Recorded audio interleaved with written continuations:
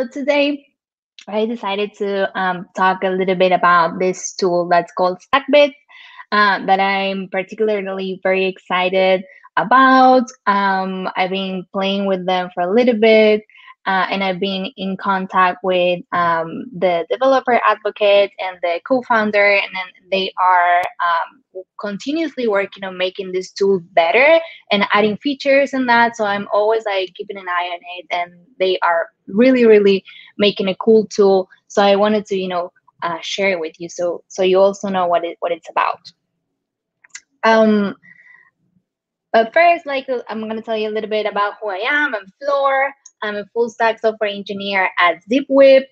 And I also run the Jamstack Seattle Meetup. I've been on sort of like a break because I've been moving and a lot of has been going on in my life. And so I just wanted to say that we are looking for organizers to help us, drive the Seattle Meetup effort. And we're also always looking for, speakers and talks. So if you have a talk, or if you know someone that has a talk, we'd be super happy to get you on board with that and organize that. We are starting to plan the next event, which apparently is going to be in October. So keep an eye on that. I know that you guys are the Boston meetup, but now that everything is virtual, we can mix and match, and we can all share and be everywhere, right? So that's super cool. And that's Bilbo. That's my little companion here. He's like sleeping right next to me always, and he's Bilbo like the Hobbit. So I always like to showcase him, because when he wakes up from his nap, you will see him walking here right in front of my face. So that's Bilbo. Okay, so the goal for today is it's going to be to get you curious about this exciting and powerful Jamstack tool that I'm going to be talking. So it's, the idea is just to have a short and sweet demo to get this tool on your radar, and to get you to look more into it. And so the agenda is going to be, I'm going to tell you what stackbit it's about. So it's going to be sort of stackbit in a nutshell. And I'm going to show you 3 ways of creating a stackbit site and what those are all about. And so hopefully with that, you'll understand what stackbit brings, on the table for the Jamstack community. And I'm going to show you how live editing works in stackbit, which is super exciting, and I think sort of the missing piece in the Jamstack. So it's gonna be super cool to see. And then they have other features, so I'm gonna sort of list them so you have them on your mind when you research more about them. So stackbit in a nutshell. So stackbit is a tool that was born from this idea of having an easy way to maintain Jamstack sites, and that's sort of the key word for them, maintain Jamstack sites, because we are always talking about creating Jamstack sites and mixing and matching tools, but then the question is how do we maintain these tools, and how do we onboard more people to come on board, and maintain them, and being them, technical and also non-technical people. And so what they brought into the table is a live editor for the Jamstack website, and I'm going to show you how that looks in a moment. But as I was saying, that one of their main concepts is bringing together technical and non-technical people, because one of the main things about the Jamstack is this flexibility that we have of using tools, mixing and matching different tools, and that same flexibility gives us complexity, right? And then we end up with so many tools spread all over the place, and I feel that handoff to the client or whoever is going to be the final person that maintains the website can become really complicated when you have a list of things that they're going to need to be logging into and maintaining. And not to mention that it can be people that are marketers, or people that are not necessarily technical. So that's one of the main things for them. Sorry about the noise also. Is it too loud? No, I think it's good. Okay, cool. All right. And so the again, like sort of like their important things is this live editing and the live preview. So you're gonna be able to see how your site looks and edit right there the site, and be like under the hood. What's going to be happening is that it's gonna Stackbit provide this bi-directional synchronization with the content source, whether it's Git based or headless CMS based. So what's going to happen once you have a Stackbit site, your site like connected on Stackbit, is that like under the hood, it's just going to update the content source, whatever it is. So like at the end of the day, you own the content, and Stackbit is just a visual layer in between. So it's like it's something that's going to be put like in between your content source and your repo, and it's going to be in the middle, like giving you that visual tool to let you edit like visually. So that's like mostly it. And I think that it's very important, because if you think about, like people coming into this new stack, there's like so many things going on. And like I think about, most of the people that use a monolithic approach such as WordPress or something along those lines, that they have everything in one place, so they log it into the dashboard and they have everything there. So like how do we convince them to kind of get them on board into the Jamstack, and not lose this possibility of live editing and having everything in one place. And so I think that this is like the sort of like hole that Stackbit comes to fill.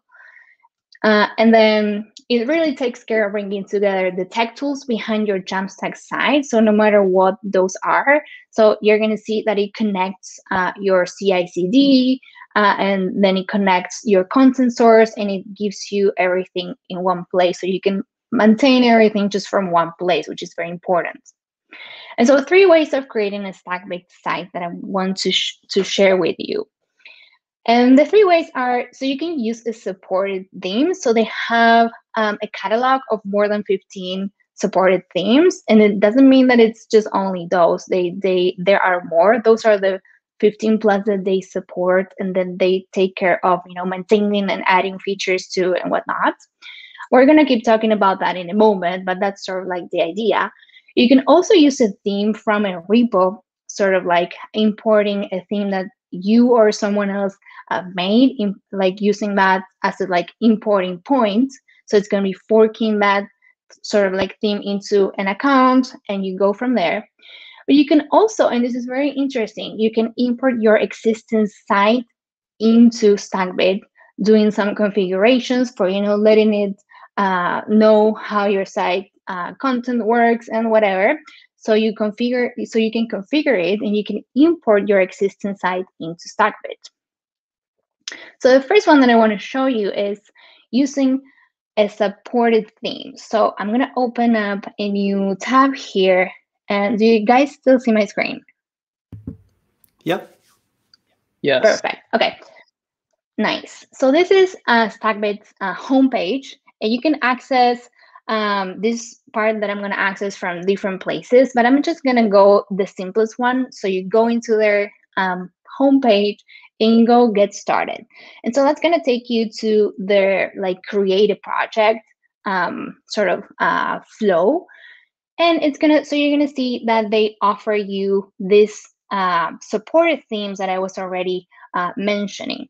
And it's really like there are 15 plus, but they like if you are looking for something to getting up and running with the Jamstack real quick, which is something that I had to do personally for a project. I needed a website in literally less than a few hours. So I came here and I just picked one of this. And I promise you that each one of these has enough flexibility for you to make it work as you want.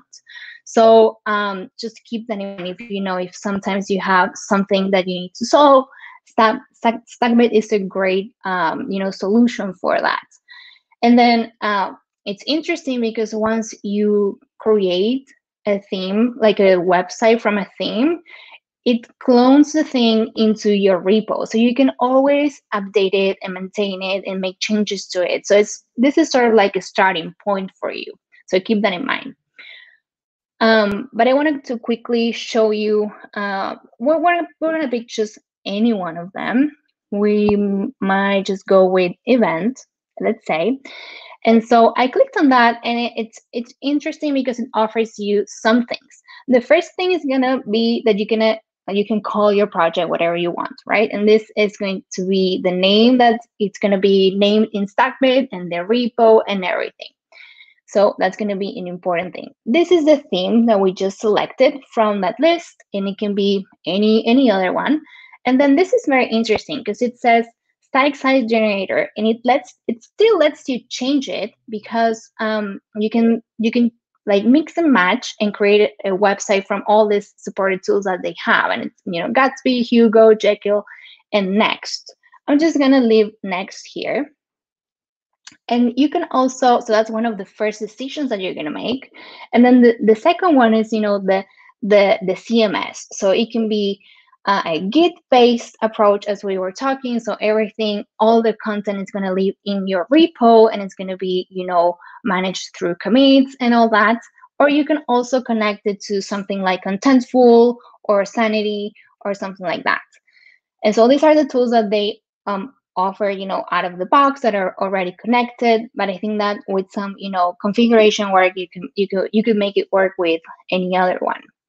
And then finally, it offers you creating a repository on your account. If you don't have this already connected, it's going to ask you to connect it.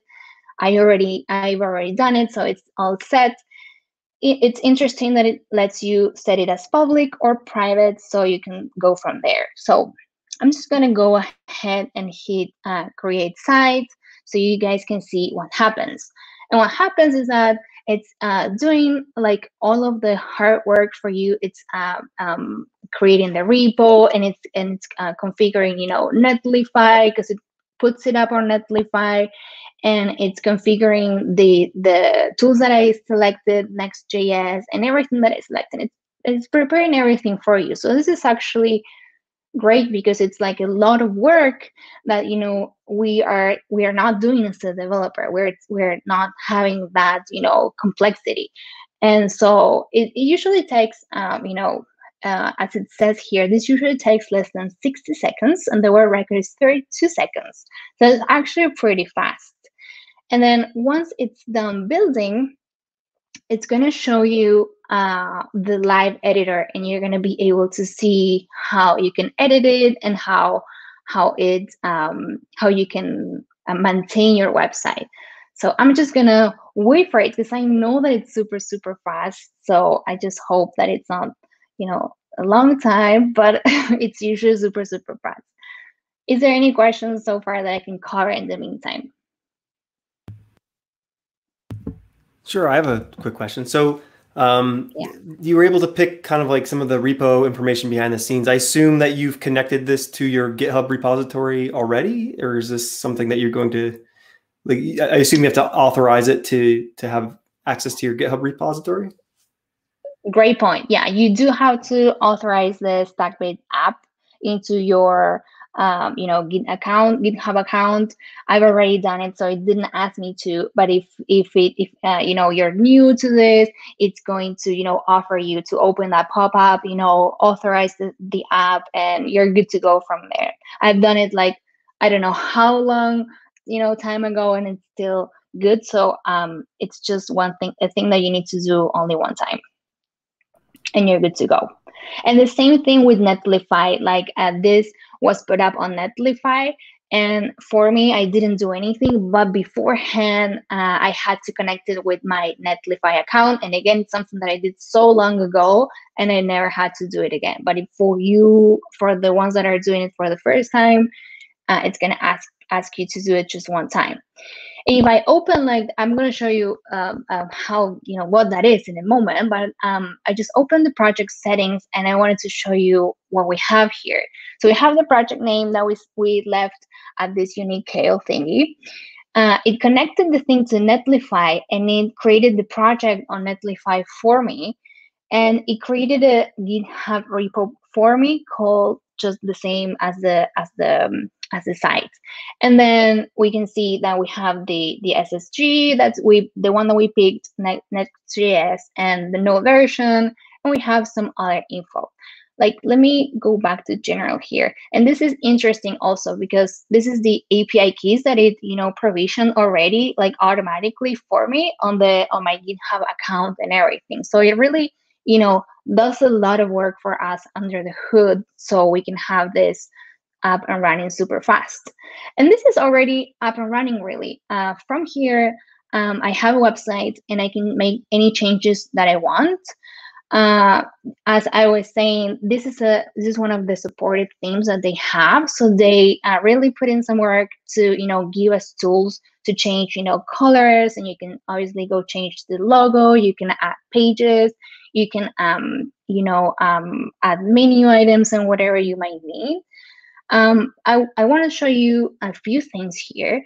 One of them is the one that they call inline editing. So I can click on there, and this is sort of like that visual editing like feature that they really like shine on with. And you can change this, let's say title, or like let's say hello Jamstack Boston, right? Just to make it more fun. And so, and you click there, and what's happening here is very interesting. And let me very quickly open again the project settings, and I want to open the repo that it created for me so you can see what's really the magic behind all this. Because the first time that I saw it, I was like, this is too like auto magic. What's going on, right? So if you go into the repo, you're gonna see that it just created a repo. This was just created for me in my GitHub account, and it creates two branches for you. The master branch is like production. It's everything that's gonna be live, and then they create this preview branch for you, which is whatever is what changes we're doing here. There are just changes that are automatically committed like instantly for us in this preview branch. Like if we click on this, and if we go to commits here, you're gonna see that I updated the title in sections. But let me do one more change just so we change something else. And I'm gonna click on that. And this is this is also interesting. You have different types of fields that you can specify, and I'm gonna show you how that like fields work behind, like under the hood in a moment. But let me change this, and we're going to say someday, and we're going to save it. And so it sort of like processes. And if we come back to the preview branch, and I'm going to refresh real quick here, you're going to see there's a new commit there. So the only thing that it does is like every time that you make a change here in this live preview, it creates a commit in this preview branch. And then so you can do all the changes that you need. Let me, before I sort of like publish the changes, I'll show you a few more things about this live editing experience. I don't want to spend a lot of time, but I want to show you the things that I like the most about it. And this is, as we were saying, one of their supported themes. So it has things like that you can drag and drop sections, like this hello section. And I don't know if you see, but there's like a drag sort of icon there, and I can drag it below another one, and it automatically updates for us.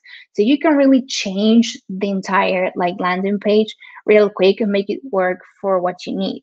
You can also add sections. You have sections that are that have grids like this one, and you can change whatever you need. And let me go to stackbit theme.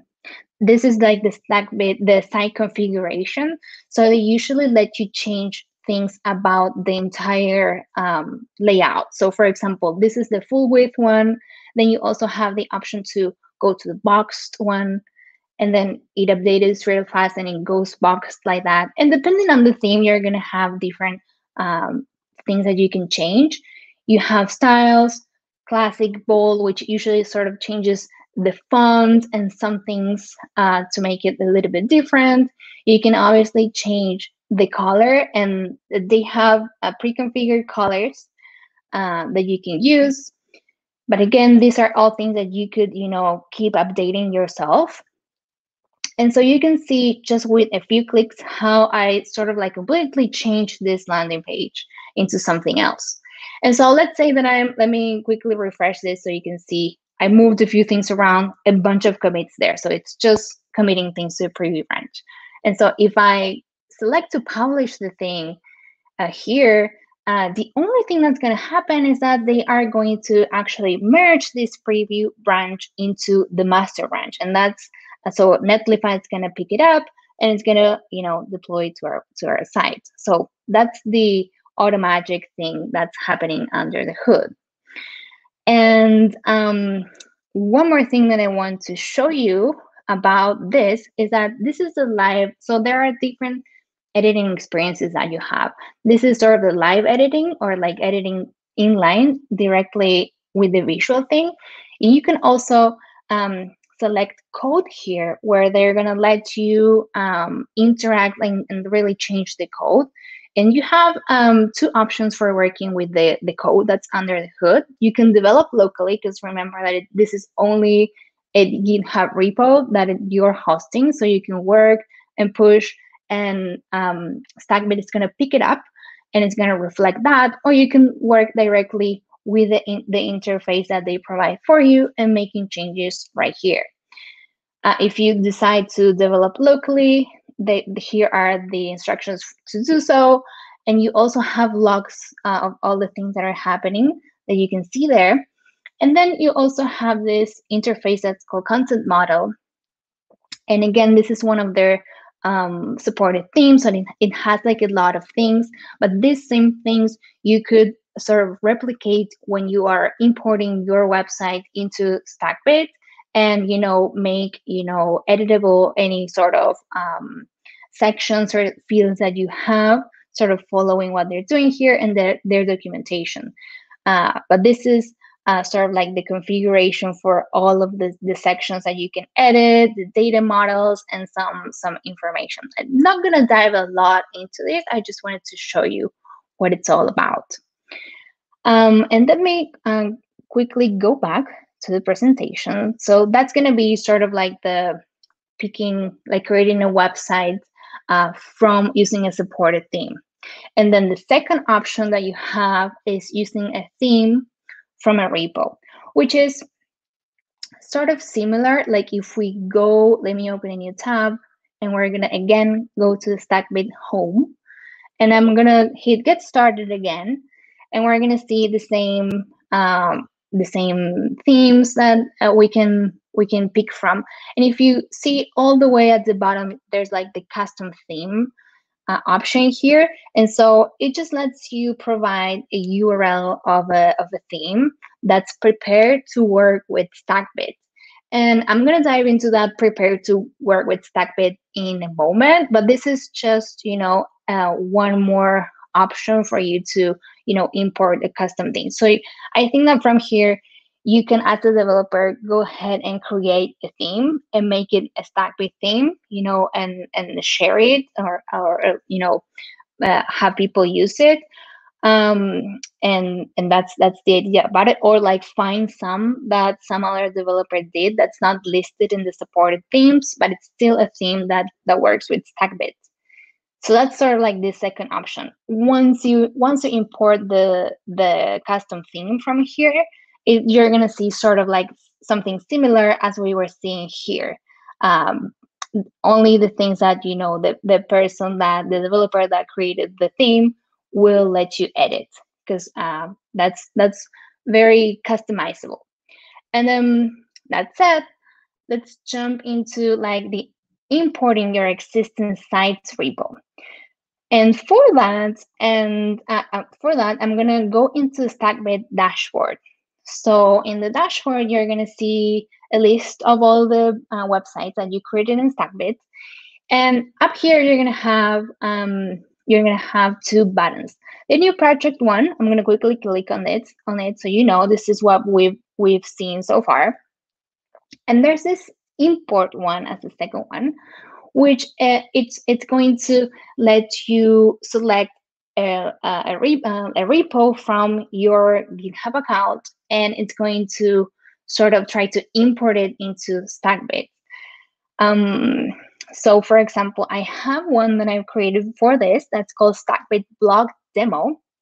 And this is just I'm gonna hit next, so because it takes a minute or so, and I'm gonna show you what it actually is, so you can understand how really simple it is. So we're gonna say select a base branch from which Stackbit will create the new preview branch, and that's gonna be main for me. So we're gonna hit next. It already sort of picked up the SSG. Could be that it's Gatsby in my case, because it's a Gatsby blog starter that I used, and we're using no version 12. Looks good, all set, and it's gonna be Git based, so it's gonna be storing the content in Git with commits. I'm not using any API based CMS in this case. So it looks good. If I needed to add environment variables, I can do that from here. And I'm gonna hit next. So it's gonna take me to deploying the site, and it's gonna provision and do all that same thing that we saw with the supported theme. So it's doing that for me. And while it's doing that, I wanna show you, I wanna open the repo, and I want to show you. So this was really just a project that I started from this Gatsby starter. So I just did Gatsby new. I gave it a different name, but from this starter. So it was just that. And the only thing that it has different is that it has this very magical stackbit YAML file. And this is where all the magic for stackbit comes from. This YAML file is how we sort of tell stackbit how our site works, which SSG it uses, where the pages are stored, in this case in the content directory, if we have assets. And this is a very, very simple stackbit YAML file. It can get very, very complex. And let me actually open one for you. I think I had Stackbit names. This is like a repository of all the things that they support. So let me open just any of them really. And all of them, they're just gonna be regular websites, and they're all gonna have this Stackbit YAML file. And for example, this one is one of their supported themes. So, and as we saw, they're very flexible. So they have like a lot of things that they are pre-configuring here for configuring the sections and the fields that each section has, and the type of field and the label and everything here. So like seeing this and seeing, this one, that it was the bare bones Stackbit YAML that I could create, you can see the potential of, all of the things that I could continue adding to make my simple imported theme or like custom theme Stackbit compatible if you want. And so this is really the magic here. And they have really great information for getting up and running with this. Two things that I want to share with you here. There's a tutorial that they have in their documentation that it's gonna take you to the same steps that I did, which is just creating the starter and then adding the Stackbit configuration, which is what we just saw, and then that's it. And then you push it, and let's see if it finished sort of doing the thing. And it did. So this is the starter right here. This again was just a Gatsby blog starter, but it can be your existing website, adding that Stackbit file and making it work with Stackbit. Another piece of information that I want to share, also in their docs, they have the Stackbit YAML documentation, which is also very good. But I also recommend like going through their list of themes and seeing how they actually did it, so you can maybe replicate that. And they also have a CLI that lets you create this file and also validate it. So that's also like another option for that. Any questions so far about this option? Cool. Yes. Was there a question? Yeah, I had a quick question. So yeah, when you're creating that manifest, like the YAML file there that ties everything together, how does that tie into like the live editing? Do you have to put anything in your templates to actually say that this is the field that corresponds to that thing in my manifest, or how does it actually tie into that live preview where you're editing? Yes. For example, let's see into this one, which is very simple. It's the Gatsby starter blog. So if we look into this, and it has like a list of blog posts, right? And if we see each one of them has a title, like a date and a description. And if we open this one, let me actually open it from here because I think I closed it.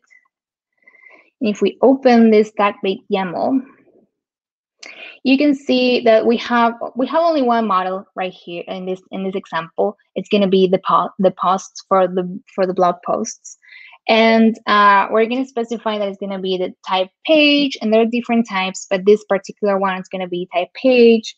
We're going to say that the label is post, and that they're going to be stored in the blog, like the MD files and all of the little folders that are going to be in the blog folder. You can specify a URL path, and then here's the interesting part for the fields. You can say, you can specify each one of these is going to be a field that it's going to come from that front matter from the MDs here.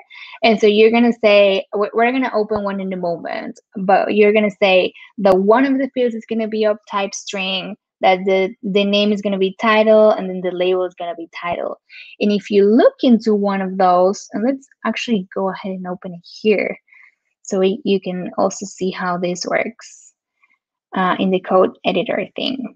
And one quick thing that I want to say, I'm using the free version, which they let you have one account. I think that's unlimited websites, but just one user. And the sort of downside, it's great for experiments and that, but it's a little bit slower. Once you start paying, everything goes faster. Like you have like more fast responses from the server and everything. And so let me show you the content. We have everything in the content folder, in the blog folder, and each one of these folders is a blog post. And let me open the markdown file.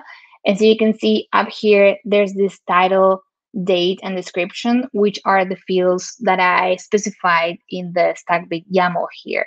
And if you wanted to add one more, you can add one more here, like as many as you want. Specify if you want it to be text, if you want it to be an image field. There's like a list of different file types that you can specify, not file type, field types that you can specify.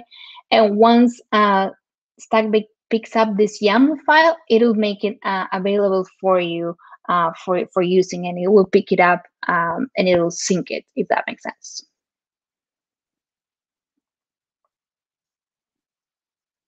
Any other questions? I hope that answers your question.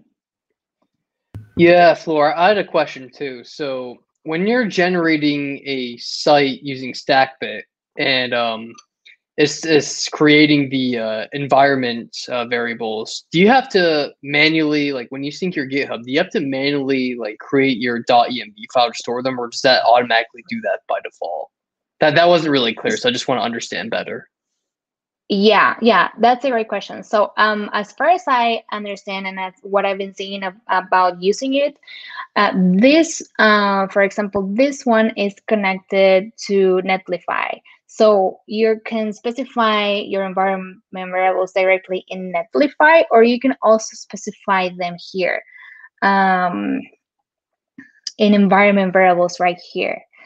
And so once you do so, it's going to, provision them into the environment for you. I don't think, and they shouldn't be committed to repo, so I don't think it does that. So you sort of need to specify them either on Stackbit or on Netlify, or if you're using Vercel, in Brazil, but like not in the GitHub repo. Does that make sense? Yeah, that clears up that question. Thank you for the answer. Sure. I was curious if you had mentioned that there were starters for like Gatsby and Next, and if there were similar ones for like Vue or Svelte or other kind of non-React frameworks. That's a great question. So not that I know. Maybe that we can ask. I can answer that later for you. I can ask the Stackbit guys for sure. I know that they are working very hard on adding more things. Let me quickly open this so we can see this together. I know that they have. What's that? Should get a Plenty starter. Plenty is Jim's framework. Yes. Thanks for the plug, Anthony. Right? Checks in the mail. We should get one. Yeah. As far as I know, it only works with Next, Gatsby, Next, Hugo, and Jekyll so far, like at least out of the box. But I'm sure that they are working on adding more, because they are really working. Like every time that I open Stackbit, after a month or so, there's a bunch of new things to see. So I bet that they are actively working on adding new things. Awesome. Thanks. Yeah. Any other questions? Cool. So that was sort of like a short and sweet demo of what it does. I didn't want to, I don't have a lot of time, so I couldn't dive into a lot of things. But I hope that this, got you super curious about Stackbit and sort of like the power of everything that it can do. There's YouTube video from Chris Coyier and Dan Barak, who's one of the co-founders. That if you are interested, I'd love for you to take a look into that. It's like an hour or so video, and they go into some of the things that I share, but also like implementing the thing with a CMS, like a headless CMS approach. And I think that on that video they really showed the power of how that bi-directional synchronization works. And it doesn't really matter if it's Git based or headless CMS based. So if you want to look for that video, again, it's Chris Coyier and Dan Barak talking about Stackbit, and I can share the link once I'm done talking. Some of the things that I wanted to also mention is that, so we looked into the live previews feature and the inline editing.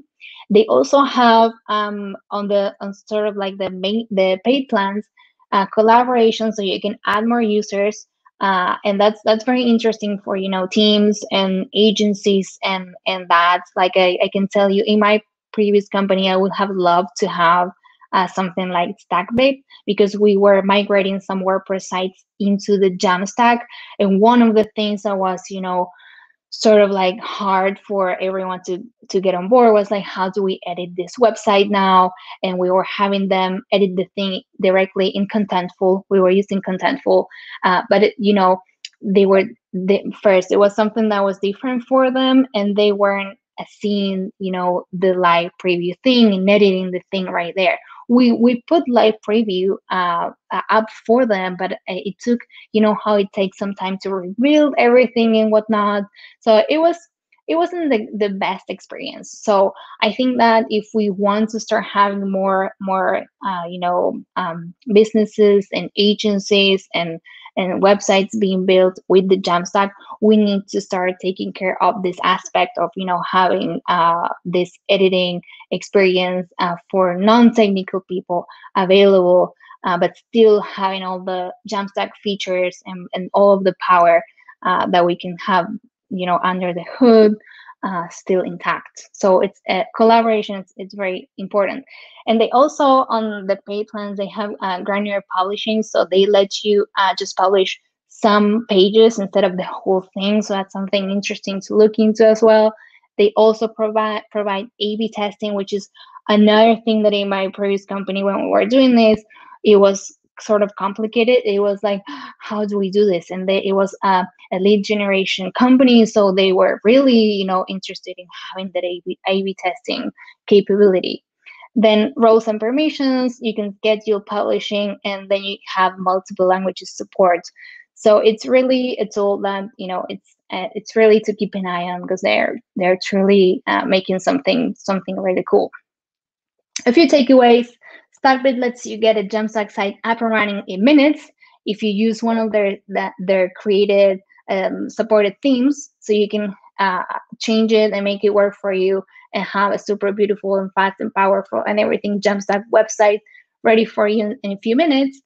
And then you can also import your existing website into their live editor, like doing that stackbit YAML thing that we talked about. Then also Payplane provide more exciting tools for agencies and teams. And that lets us keep all the good things about the Jamstack, and it adds the amazing visual editing experience pretty much effortlessly, I would say. It's pretty amazing to see, actually. And that was all. Thank you all. Thank you, Flor. Awesome. Yeah. Thank you so much. That was great. Sure thing. Thanks. So does anyone have any questions for Flor before we turn over the floor to Mark? I think, Mark, did you hop on the call? Hey, guys. Hey, Mark. How's everybody doing? Good. How are you? Good. Hi, Mark. Hey. So any questions? I know we did some questions throughout the presentation. Did anyone else have any follow-up questions?